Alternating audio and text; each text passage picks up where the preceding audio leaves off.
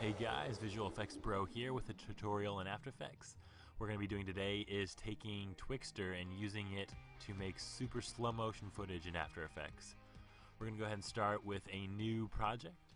Now, we shot this all on the Canon 7D, which shoots at 60 frames per second. We're going to be taking that 60 frames per second and turning it into 1500 frames per second.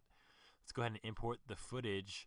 When you shoot this, you're going to make sure that you use a very high shutter speed so that the motion blur is highly reduced, making Twixtor a lot more effective when making into slow motion. We're going to go ahead and go into the composition settings here and making the duration much longer so that when we slow the footage down, it still all fits within the composition. We're going to go ahead and right click on the footage, go to time stretch, and stretch it by a factor of 250. This is going to stretch the clip to 2.5 times the length. It's going to duplicate one frame into 2.5 frames. So it's 2.5 times as long and playing back at about 40% of the real time. Since we shot it in 60 frames per second, it's going to still look pretty smooth because our eye is used to seeing 24 frames per second, which is the standard for film. We're going to go ahead and move to a different clip actually to do the actual editing in. So this clip looks pretty good because of the high contrast in his feet compared to the background. So we're going to take the clip and bring it into a new composition, and then we're going to select a new layer and make a new solid. Hit OK. We're going to apply the Twixtor Pro to this new solid. We're going to change the input frame rate to 23.967 frames per second. Let's go to the color source and change it to our source file, which in this case is Water Twixtor. We're going to make the speed 10, which will bring it to 1500 frames per second. We're going to change the frame interpretation to motion weighted blend. Then we're going to change the warping to inverse with smart blend. Let's go ahead and take a look at the results and see what we've got so far. We're going to render out the RAM preview. It looks pretty good. We can see a little bit of warping as the foot gets closer to the water. There's a few ways that we can minimize this warping. We're going to look at some masking with the blur, and then we're also going to look at some color correction to help out our final export. So let's go ahead and get in here. What Twixtor basically does is makes its own unique frames from the frames you give it.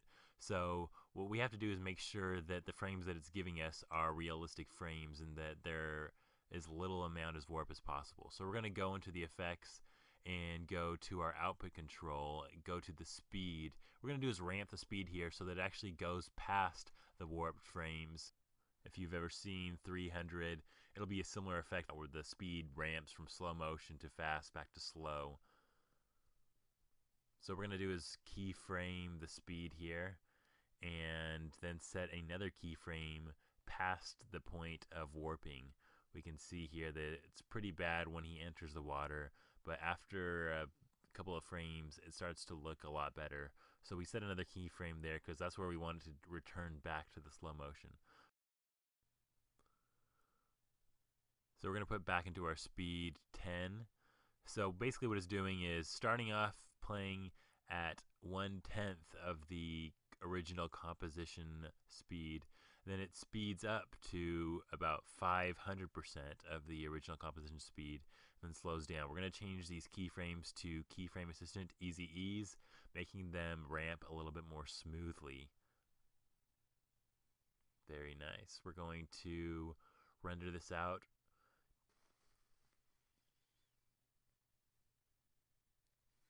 Not too bad. We can see that we've ramped past the point of distortion here. Another way of removing distortion is adding a new adjustment layer on which we're going to put a soft blur. So let's type in fast blur here, add it to our adjustment layer.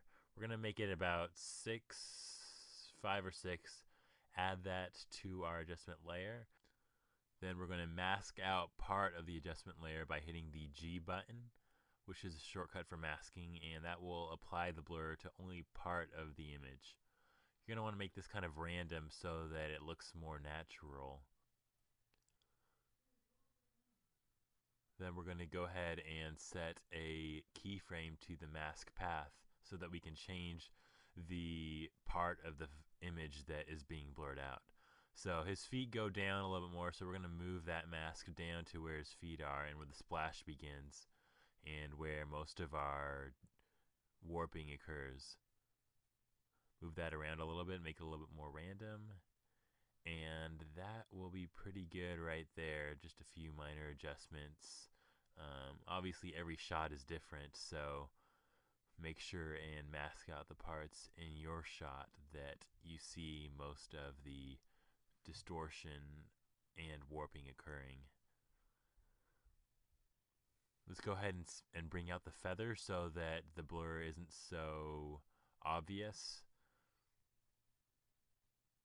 And then lastly, we're going to add a new adjustment layer and do some color correction to the shot. So go ahead and type in curves and apply that to your new adjustment layer. And what we're going to do is make the darks a little bit darker, the brights a little bit brighter, kind of hide some of the warping that's going on. So set keyframes at your lows, mids, and highs. Bring the darks a little bit farther down. This just makes the shot look a lot better also.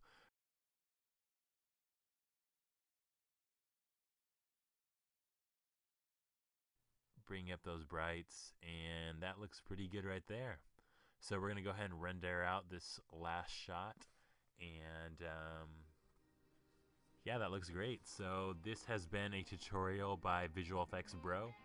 Hope you enjoyed. Feel free to comment or message me with any questions that you have.